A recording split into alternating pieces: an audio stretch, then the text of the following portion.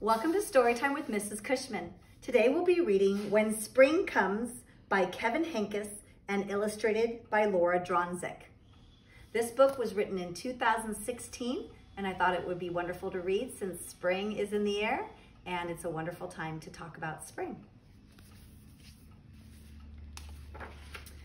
When Spring Comes by Kevin Henkes, illustrated by Laura Dronzik. For Will and Clara. Before spring comes, the trees look like black sticks against the sky.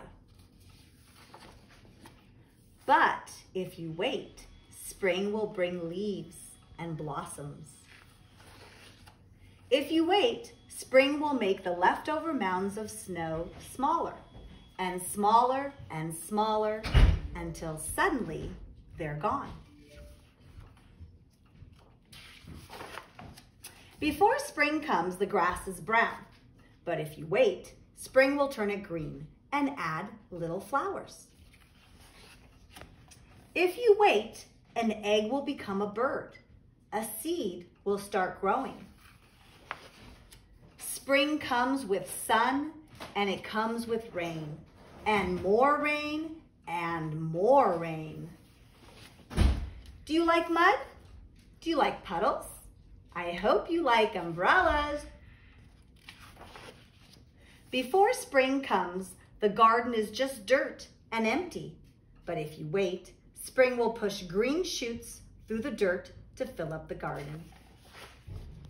And spring will call out the pussy willows and new kittens too. Spring can come quickly or slowly. It changes its mind a lot. But when spring is finally here to stay, you will know it. There will be buds and bees and boots and bubbles.